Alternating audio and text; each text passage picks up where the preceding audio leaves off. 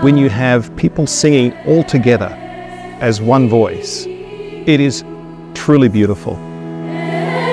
I think this has been like such an amazing opportunity to be able to express my love for singing and also express my faith. To see how this initiative of bringing chant to schools has been able to be expanded across the Archdiocese and the schools. 800 children here singing all Gregorian chant from centuries and music from spanning many centuries. It's a great opportunity for the children of our diocese. Today I did the reading. I've been very lucky to be able to learn in the Jubilate Deo choir and being able to sing to God in a way that people have sung for thousands of years.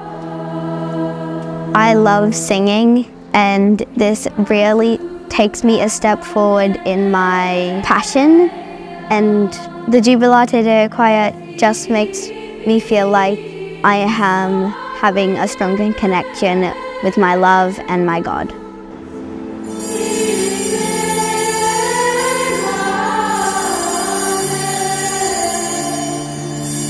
It's something that's been in the church for ages, so it's kind of bringing back old traditions.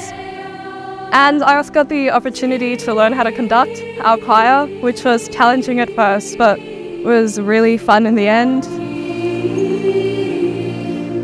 My favourite part was the Mass, was that we sang Magnificat, and it was really good.